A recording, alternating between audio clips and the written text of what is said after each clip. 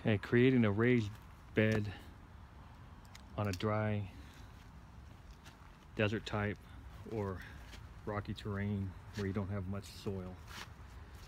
Okay, now what I've done was I had to co-piece that tree. It's an Arizona ash. It's a soft wood, and hopefully it'll come back. But what happens is you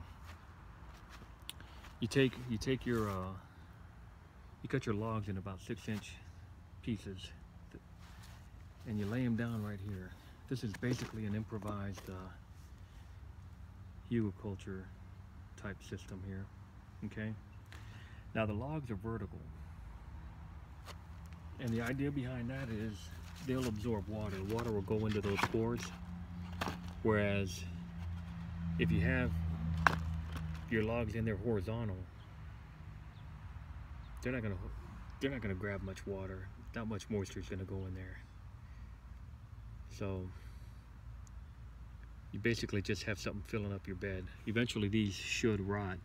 And another thing too is the root system will be able to go in between these logs. See that? They'll be able to grow down deep. They'll be able to go deep into the raised bed. Whereas, you know, having logs like that is just going to block everything. And that's the situation I have over here on this HugelKulture bed I made. I've got a log up here that right here. I mean, it's not breaking down fast enough. So hopefully this improvised. I've never done it before. It's an experiment, but there you have it. Water storage in a desert type environment. I don't know if it'll work or not, but you can wait a couple weeks and the bark will just separate from the trunk, or you know, you can